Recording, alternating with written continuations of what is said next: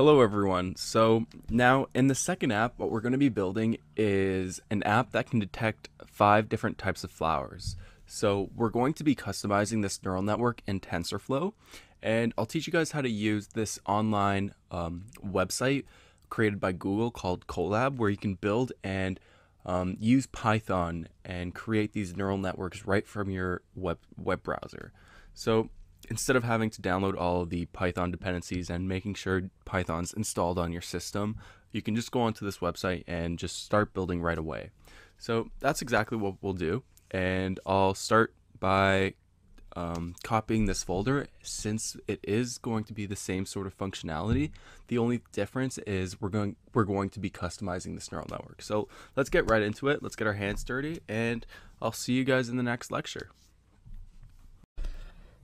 Alright, so since most of the functionality is the exact same, except the neural network, we can just copy and paste our first app, and we'll just paste it here, and we'll change the name to something that's matches more to the data set that we're using. So just wait for this to be done, and once it's done, let's rename it, and I'll rename it to Flower Detector.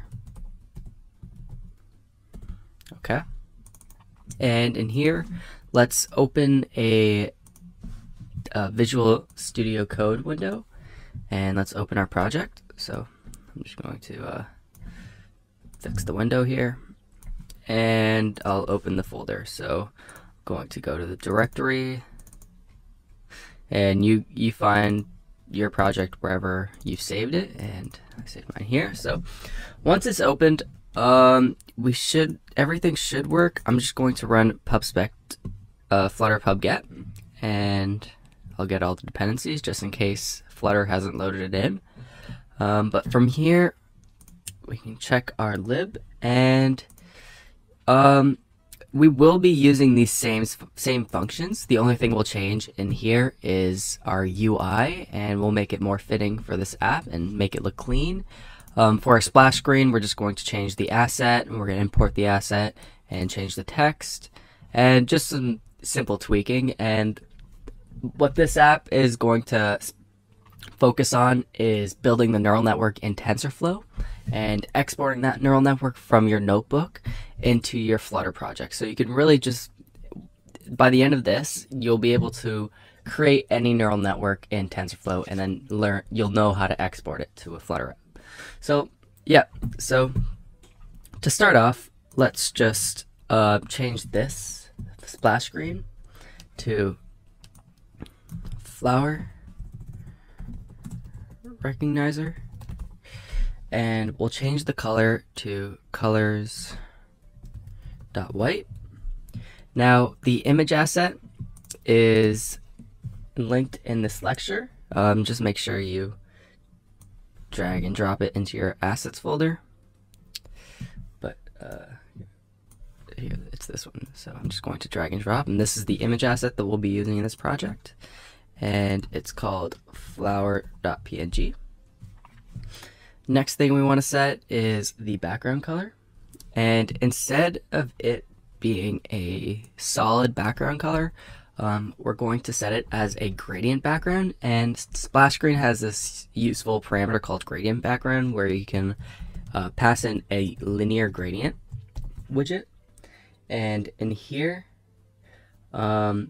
you can pass in you can do a begin parameter and set that to alignment.top center. Then you can have an end parameter and set that to alignment.bottom center. Next, we'll set the stops variable, which indicates when the colors will change and stop. I'm going to set it to 0.004 and 1. Next, it's the colors, and this takes a list of colors, and the first color I'm going to set is a hex number of 0xFFA8E063, and the next color is color 0xFF56AB2F, and that should be it for the splash screen, except the loader color. Let's change that to colors.white. And that should be it for the splash screen. Next thing is the main. We'll just change this to flower recognizer. And finally, let's go to our home.dart file, and we're going to remove everything inside of this scaffold since we'll be changing up the UI. And that should be good. All right, so we're ready to go, and we're ready to finish this home.dart file. So that's exactly what we're going to do in the next video. We're going to do everything for the UI. So I'll see you guys in the next lecture. If you have any questions, comments, or concerns, please let me know in the comments, and I'd be more than happy to help you. So see you in the next lecture.